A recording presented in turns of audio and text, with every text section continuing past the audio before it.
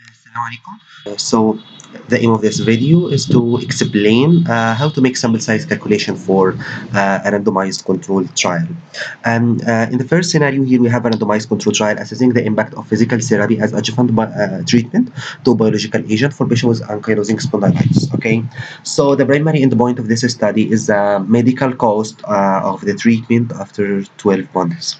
And we have a previous study where the medical costs in these two groups were as follow. So to calculate this sample size on Stata, we should go to statistics, power and sample size calculation. Then compare two groups. Comparing one mean to another. No, I want comparing two groups. Comparing two means. Have pair test. No, not a pair test. This comparing two independent means. Yes, pair test. No, we are comparing two independent means.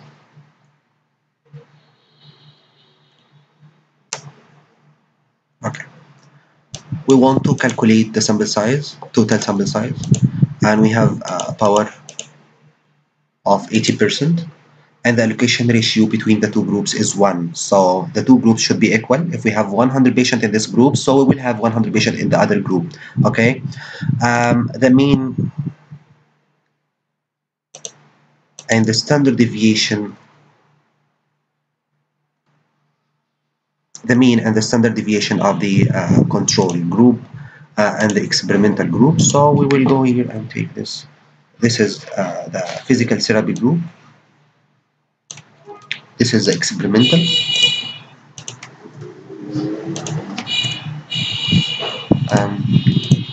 This is the standard deviation.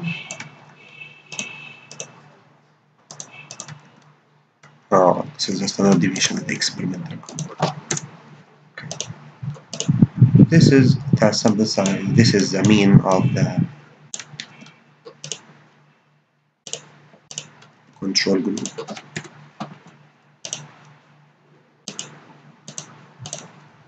This is the standard deviation.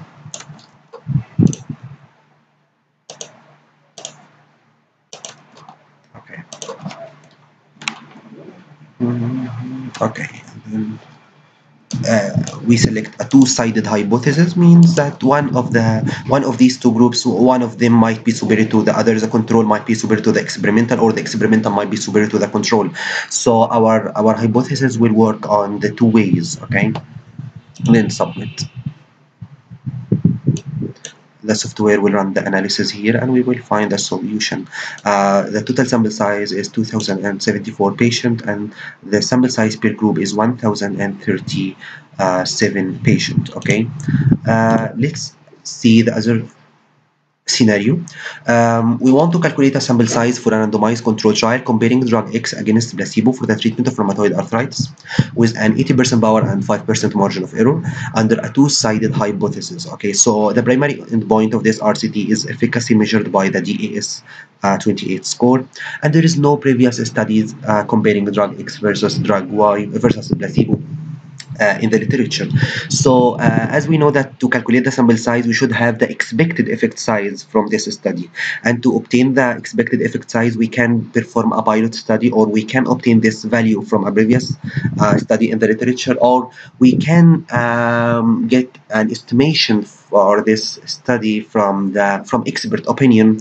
However, this is not recommended because a lot of bias might be introduced, and it will not be easy for you to justify the expected effect size if you are applying for funding and the protocol is being evaluated, reviewed, if you are submitting your manuscript for a journal. So sample size calculation might not be justified very well if you depended on expert opinion. So the best solution that I usually prefer to do is to calculate the sample size based on minimum clinically important difference, MCID.